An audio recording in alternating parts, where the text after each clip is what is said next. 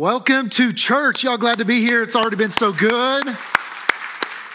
I call this week the Easter hangover week, all right? Because some people, they're like, I got my church in for the year and they don't make it today. But you all did. I'm so glad you're in the room. And I also want to say welcome to everybody who's online. And if we haven't met, my name is Kyle and I get to serve as the lead pastor here. And I am pumped to preach today as we get kicked off a brand new sermon series. So you came on a great Sunday. We're starting this brand new series called I Am Jesus in His Own Words. And so if you've got a bulletin today, pull it out to the notes page or download our NewPoint Church app or follow along online if you're doing that as well. We'll have all our scriptures on the screen so you can follow along.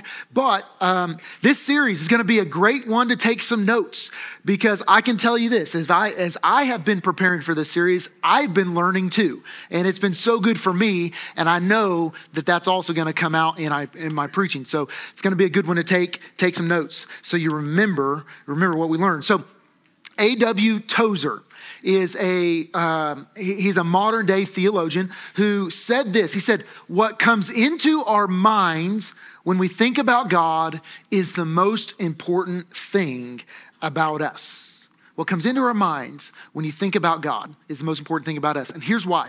Because what we think about God influences everything we believe about life and about ourselves. For instance, what you believe about God will influence your life and how you live. It'll impact specifically like how you treat your spouse. It'll impact how you raise your kids, how you do your job, how you treat your body. It'll influence how you spend your free time, and it'll impact your outlook on your purpose in life. And in general, every area of our life comes into some kind of conformity to what we believe about God and how that impacts us. And so what we believe matters. Last year, I did a series called God is Blank. God is blank. And we simply walk through scripture to find out who God said he is from his own word. And there are several names that we find that God gives himself in the Bible. And we walk through that great series. If you want to go back and watch a series online, go back and watch God is.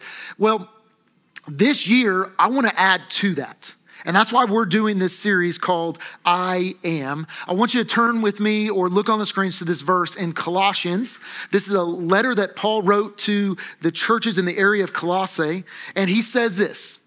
He says in verse 15 of chapter 1, he says, the Son, speaking of Jesus, is the image of the invisible God, the firstborn over all creation. And then verse 19, for God was pleased to have all his fullness dwell in him. Jesus is the image of God. He is the firstborn, the preeminent over all creation. And here's what I want to do in this series. I truly and firmly believe if you want to know God, you have to know Jesus. I want you to write in your notes today. One of my youth pastors said it this way, and I've remembered it ever since. But Jesus is God in a bod. Jesus is God in a bod.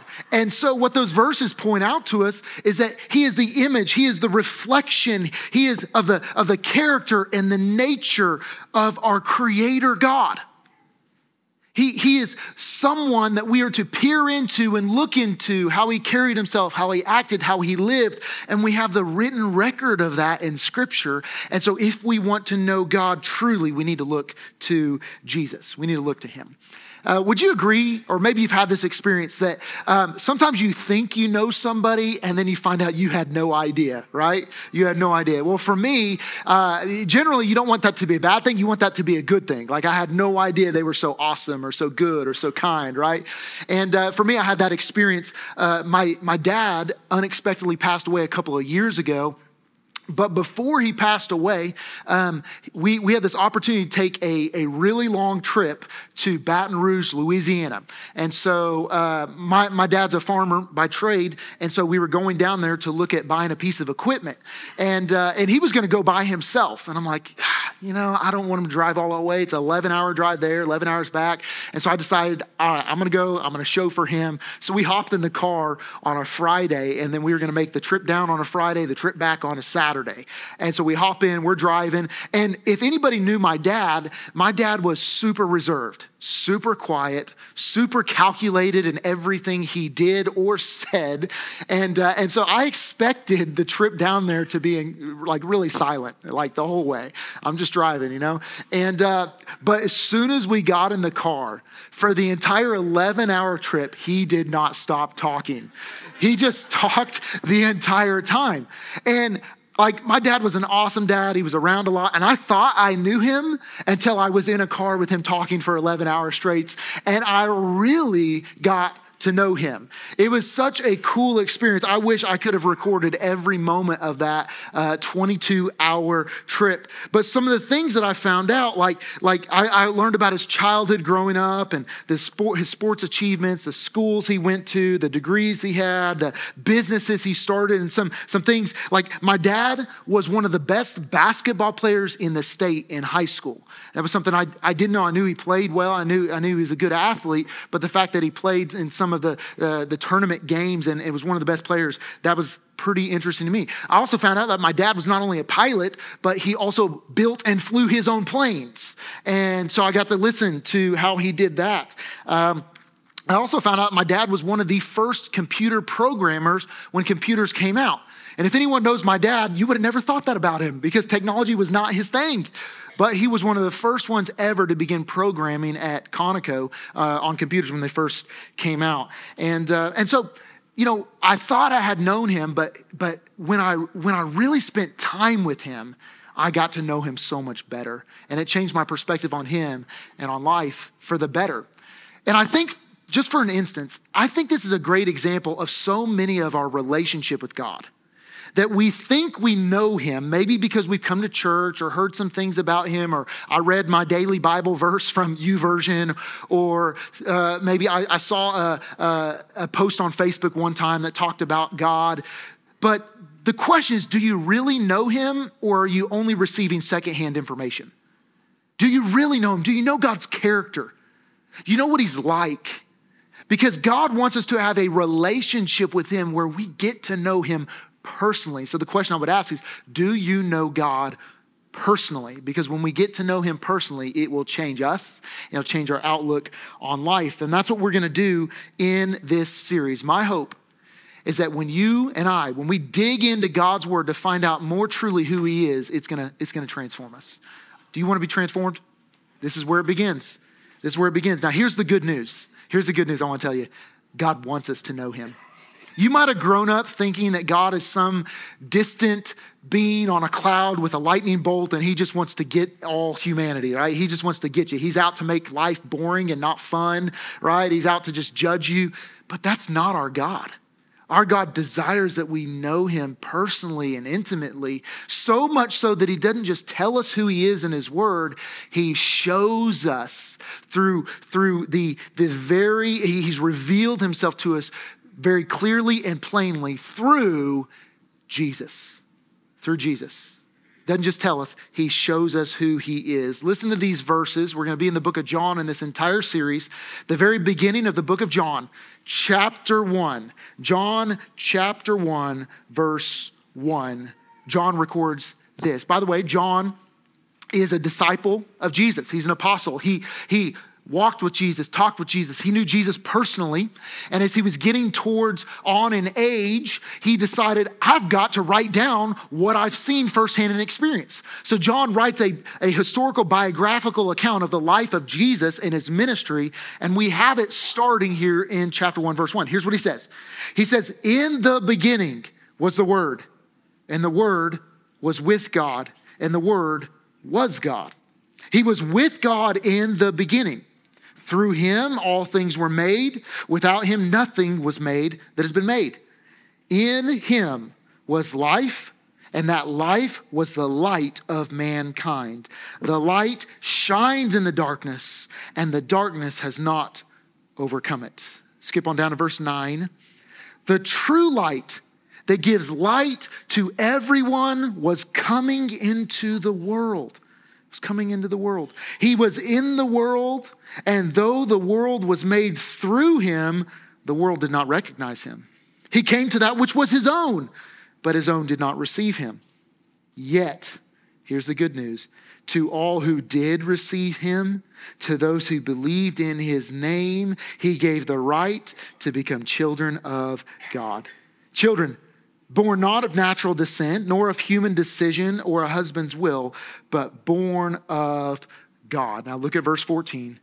The Word became flesh and made his dwelling among us. We have seen his glory, the glory of the one and only Son who came from the Father, full of grace and truth.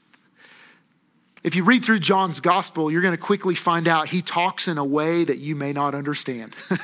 As we read these first few verses, it's kind of easy to get bogged down or confused at what is John talking about? Well, John was writing not just a biographical account of the life of Jesus, but he's also writing a theological account of the life of Jesus. In a way, he wants us not just to understand what happened, but he wants to help us to interpret what it means. And so in the very first few first few verses of his gospel here, he uses these words to describe Jesus. And before he even gets there, he echoes these three words, in the beginning. Now, does that sound familiar to some of you who grew up in church? In the beginning. Genesis 1, chapter 1, the very beginning of all creation, the very beginning of the Bible starts out, says, in the beginning, God created. And John is intentionally echoing that because here's what John wants you to see, is that the story that we have recorded in Scripture from cover to cover is the story of one God, the same God who is the creator of heavens and earth and who is now revealing himself through Jesus. It is the same God. He goes on to say, in the beginning was the Word. Now, in the beginning of Genesis, the Word was what was spoken. The power of God, the creative power of God came out of him, created life and newness. And that was, all of creation was spoken into being by the Word of God. And we find out that John is taking this spoken word and he's saying, now it's been manifested in flesh. The Word has made himself among us. He has taken on flesh and he is here. The very power, the very personification, the very life of God is now in flesh. In the beginning was the Word. And the Word was with God in the beginning, which we know that Jesus has been, always has been, is equal to God and always will be. He was not created. He has always been. He was with God in the beginning, and he is with us in the flesh. In the Scriptures, we see him in the flesh. And this is what John is referencing too. He's saying this, and he's giving us some insight into the identity of who Jesus is. And he writes it down for these purposes. Look at John chapter 20, verse 31. He says, but these are written, and he's talking about, this is towards the end of his gospel, he's talking about the things he's writing, but also the stories he's telling about Jesus' life that he's recording. He says, these things are written so that you may, what? Say it with me. Believe that Jesus is the Messiah, the Son of God, and that by believing you may have life in his name. Can I tell you today, our God so much wants us to know him that he sent Jesus in the flesh, and he led men of God to record it down so that we might know what actually happened, so that we can believe and have life in his name. The number one response of today in this entire series is for you to receive the life that God wants to give you, eternal life forever, by believing in the name of Jesus, and life here and now abundantly. That's what God wants for you. Now, did you see the very final phrase there? We put it back up for a second. He says, so that you have life, and verse, life where? In his what? Say with me, his name. And what name is that? It's the name of Jesus. Did you know the very name of Jesus means the Lord saves? The Lord saves. So even the name itself, God is signifying that Jesus is the Savior of the world. The Lord saves. The Lord saves. You know, names are important. Names they hold, for so many of us, they hold significance and meaning. I remember when we named all of our kids. I've got 4 kids, Luke, Madeline, Parker, and Jude, and 2 boys, 2 girls. And Parker was our second daughter, so second from the bottom, second from the youngest. And when we already had, I remember when we were pregnant with Parker, we say we like I did the work, all right? When my wife was pregnant with Parker, we had already had a boy, already had a girl, and so we wanted to do something really interesting, which was we didn't want to find out the gender of the baby. We wanted to just wait till the birthday. And can I tell you, that is the strangest thing to do, because before I was always used to like talking to our children in the womb. Hi, baby boy. Hi, Luke. Hi, Madeline. And we already had names picked out. But with this baby, you're not sure if it's a boy or a girl. So you just have to say, hi, baby.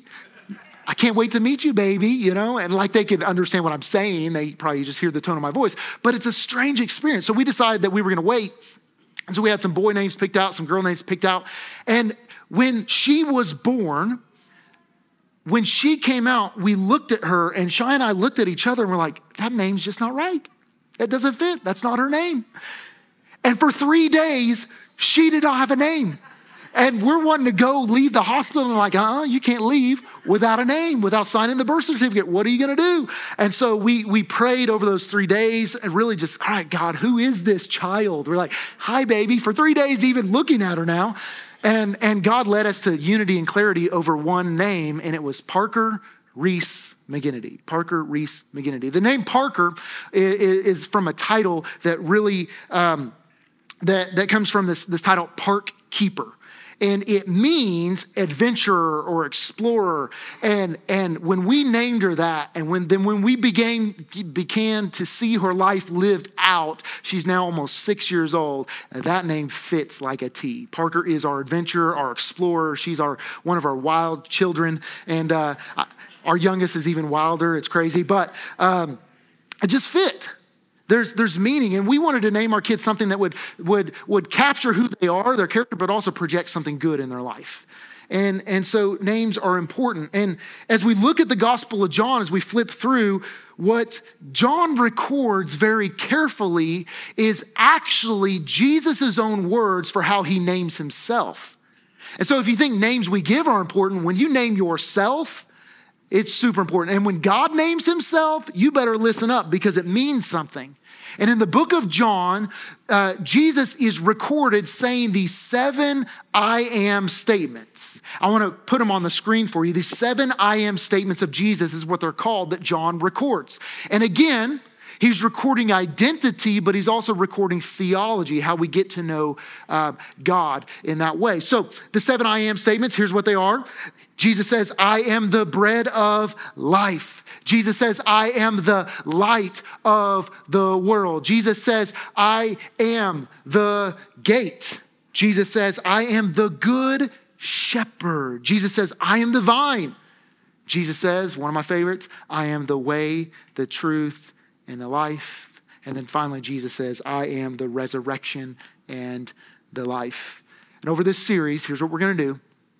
Each week, we're going to capture, take notes. We're going to dive deep into these 7 I statements, one a week. And we're going to really find out who Jesus is from his own lips. I can tell you this, at the end of my life, I don't want to look around or I don't want to be dependent upon someone else's opinion of who Jesus is. I want to know for myself from his lips, who does he say he is? Because at the end of your life, one of the greatest questions you'll have to own up to and answer is, who is Jesus to you? Who's Jesus to you? And what did you do with him? And so today, and over the next 7 weeks, we're going to be digging into this identity, who he is. Now, when we look at this I am, for us, we're just like, we hear that in English and we're just like, well, that's how you would say it. I am Kyle. Nice to meet you. You know, we would say like, almost like, well, my name is Kyle, or I am a pastor. And so we do see Jesus making a statement about his identity and about his name, who he is. But I don't think we really grasp the significance and the power and the scandal of the phrase I am. And so I titled today's message, The Scandal of I Am. The Scandal of I Am. This phrase, I am, that Jesus used specifically 7 times to describe who he is, this is the very phrase that led some to worship him as God and led others to want to kill him. And all he said was, I am. That's it. And so today, I think we miss the significance of it. But if you and I want to know the significance and the scandal today, we need to go back 1,500 years in history, 1,500 BC rather, to the time of Moses and the Israelites enslaved in Egypt. And so we're going to go back there for a moment in Exodus chapter 3.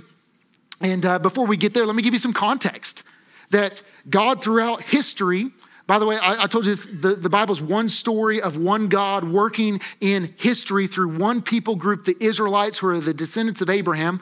He promised to be their God and they would be his people, and he would bless them and protect them. He would give them a nation and a place to live and many descendants, and then through them the entire world would be blessed.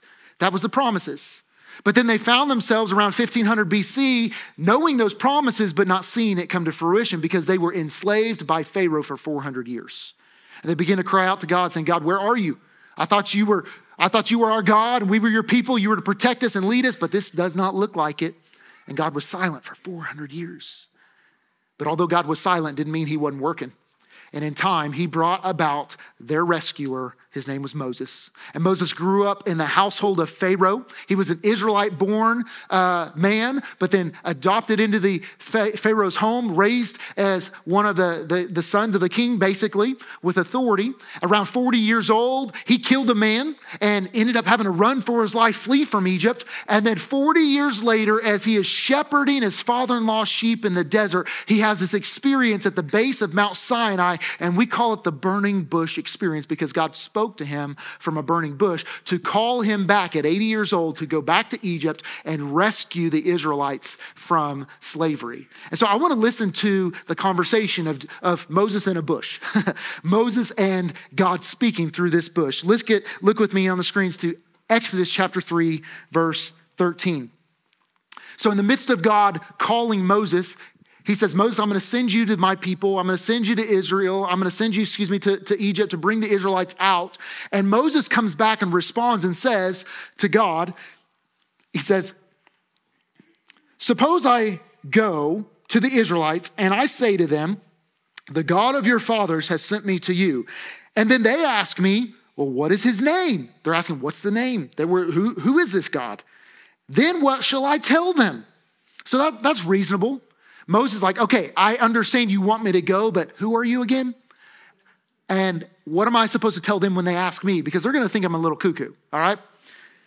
Verse 13 and 14, verse 14. And then God said to Moses, I am who I am. Like that helps, right?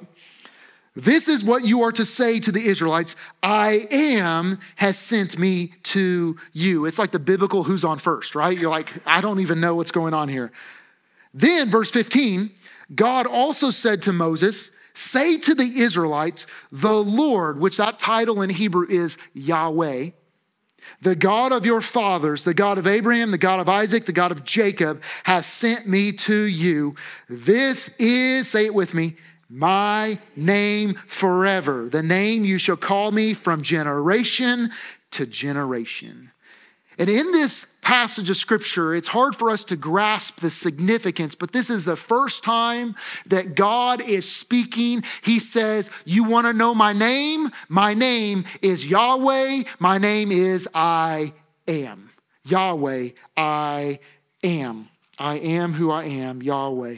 And he names himself these two phrases. And I want to explain to you today the term I am and the term Yahweh are both built off of the same Hebrew word, which means to be. It is like the basic Hebrew phrase that you could say, I exist. And so in a sense, what God is saying is, I exist. I am that I am. And I will always be who I am. And it is the most basic phrase you could say, and it would have struck them so foundationally to say, holy moly, you are that one true God. Specifically because when Moses was going back into Egypt, a polytheistic, multiple God society, they have gods for everything. They worship, the entire world at this time was worshiping all these different gods. There's a multiplicity of gods. And what God is telling Moses is, I'm not like any of them. In fact, I am the only one. I'm the only one that exists. I am that I am. I'm all powerful. I'm almighty, and I never change. I am the only God. And you can go tell them that.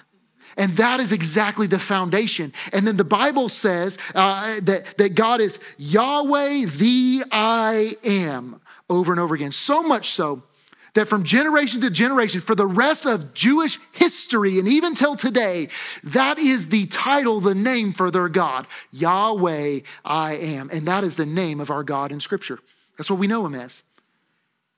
Now fast forward 1,500 years to a Jewish rabbi coming on the scene by the name of Jesus.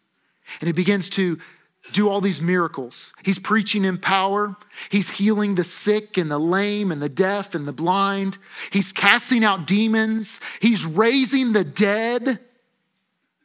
And then the people around are starting to wonder, who is this guy? What's he doing? The whispers, the crowds are gathering, and the Jewish people are gathering so much so as they want to know who this man is. And they're not sure. And they have this interaction with him in John chapter 8. John chapter 8. Starting in verse 48. It says, the Jews answered him, aren't we right in saying that you are a Samaritan and demon possessed? Like, if I saw Jesus doing these things, I'm not going to just quickly jump to, he must be demon possessed. He's doing these things by the power of Satan. But that's what they did. They're like, nah, this is too good to be true. He's got to be demon possessed. That's the power that he's using to heal and to cast out demons, etc. And then verse 49, he says, I am not demon possessed. I'm not possessed by a demon, Jesus said, but I honor my Father, and you dishonor me? I'm not seeking glory for myself, but there is one who seeks it, and he is the judge. Very truly, I tell you, whoever obeys my word will never see death. And at this they exclaimed, oh, now we know you are demon possessed. Abraham died, and so did the prophets, which the Jews held Abraham and the prophets very highly in respect. They respect them so much. And they're like, Abraham died, and so did the prophets. Yet you say that whoever obeys your word will never taste death? Huh. Are you greater than our father Abraham? He died, and so did the prophets. Who do you think you are? Are you with me? They're trying to figure out. Who do you think you are? Jesus replied, if I glorify myself, my glory means nothing. My Father, whom you claim is your God, is the one who glorifies me. Though you do not know him, I know him. If I said I did not, I would be a liar like you. Them's fighting words. But I do know him, and I obey his word. Your father, Abraham, rejoiced at the thought of seeing my day. He saw it. Did you notice that? Abraham saw it, Jesus' day, and was glad. And they got what he was saying. Verse 57. You are not yet 50 years old, they said to him, and yet you have seen Abraham? Verse 58. Very truly I tell you, Jesus answered, before Abraham was born, I am. Mic drop. At this, they picked up stones to stone him, but Jesus hid himself, slipping away from the temple grounds. You never thought there would be so much controversy over two words. I am. And if you're just reading the Gospel of John, it makes no sense to you. But are you making the connection now? The name of God for generation to generation is Yahweh, I am. And now Jesus very clearly said, I have existed forever and I am. Now we're looking, well, I am what, Jesus? Did you notice the period in that sentence? It's because he is making a claim to be God's very son and equal to God himself. He is saying, you know who I'm talking about. Yahweh, the great I am, the God that you worship. So you say, I am he. I'm him. I am God in a bod, in the flesh, in front of you. And in those moments, the Jews said, blasphemy. This is scandalous. This is offensive to our God. There ain't no way this man is God. Maybe he's a good man. Maybe he's a prophet. Maybe he's a man of miracles and power, but he is not our God. And they went to take up stones to stone him. These are the very words that got Jesus to the cross. Jesus was not always the man of peace that we thought he was. He was not always just everybody's beloved figure. He was incredibly controversial because he said things like this. And next week I'm going to talk about why his identity is so important, because either he is Lord of all, the Son of God, or he's not Lord at all. You can't be in between. Either he is a liar, he's a lunatic, a crazy man, or he is Lord. More on that coming next week. And if he's Lord, I can guarantee you I want to spend my life following him. And I hope you do too. These people, these Jews understood what Jesus was saying about himself. But the question I want to ask today is this. Do you understand? Do you get the significance of the words of Jesus and the scandal of what he is claiming? So Jesus preached in power and said these kinds of words, I am. And we're going to go on the next several weeks and talk about the other character or parts of who Jesus says he is. But for today, you need to understand that who is Jesus to you matters. This is the question that you're going to have to answer. Who is Jesus? And he can talk a good talk, but the question that we also have to answer is, can he back it up with his walk? And the reason I believe that Jesus is who he said he is because he walked out of that tomb. And last week we talked about the evidence for that we can stand on. We don't just have to take his word for it. He proved it by everything he ever did. And today you can trust in that. Jesus is who he says he is. He is the I am. He's the Son of God. He is equal with God in every way. And he is worthy of our worship. And it's proven by his resurrection. Today, if you want to know God, let me just tell you, that you have to know God. You have to come to know him through Jesus. I want you to write this in with me today. God, Yahweh, the great I am, has come to us through Jesus. He's come to us through Jesus. You may feel like you're far from God. You may feel like that God doesn't want you. You may feel like you are so distant. But let me tell you, God didn't just sit up in heaven saying, I hope they find me. He came to us. Christianity is the only religion that teaches that we don't have to get to God. He came to us to fix the problem. And he did it through Jesus. Jesus is, I am, Yahweh in the flesh, equal to God in every way, Son of God and Savior. And 2,000 years ago, he came to show us his love for us. Listen to this, Philippians chapter 2. Philippians 2, verse 5. I'm going to rattle off quite a few scriptures here. You can just jot them down, or they're at the top of your bulletin. But here's what Paul writes. He says, in your relationship with one another, have the same mindset as Christ Jesus. So he's talking about Jesus, who, being in very nature God. By the way, let me just tell you, what we're about to read is a poem that was already in existence when Paul was writing this letter, probably around 50 AD. And when he's writing this letter, remember Jesus died around 30. This is only about 20 years after Jesus. So the people that knew Jesus, probably they've heard this. And this is very early. This proves to us that the identity of Jesus being the Son of God and Savior of the world, identifying as God himself, it wasn't made up years later by his followers, okay? It wasn't just something like telephone that got changed over time and eventually he became deity. It was already in existence just a few years after Jesus.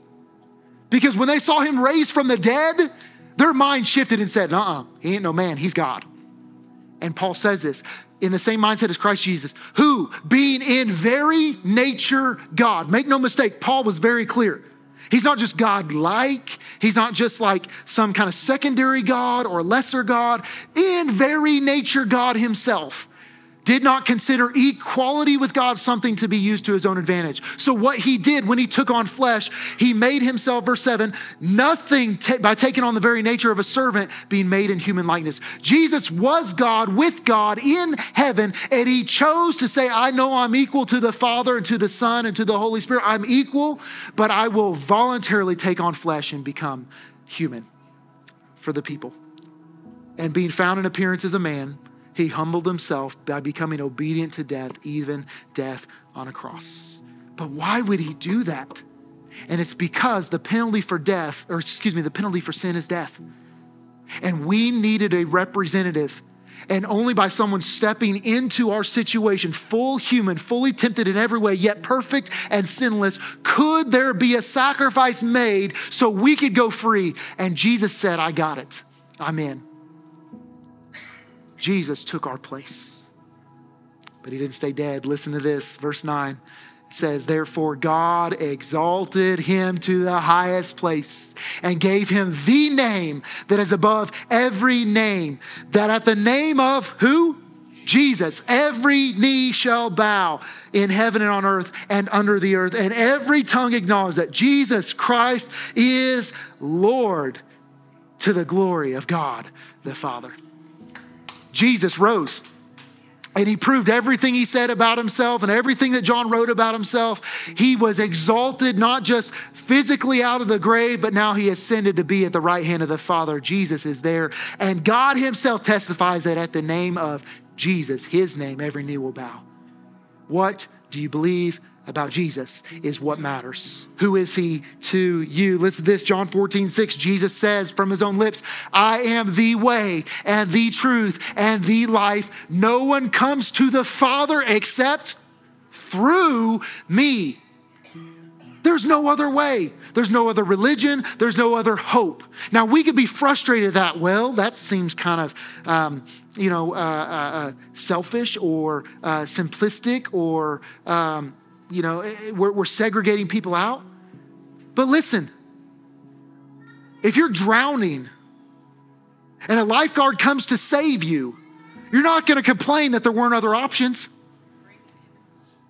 He is salvation in a body, died and rose again. He is the only way, but the good news is he is everyone's way through Jesus.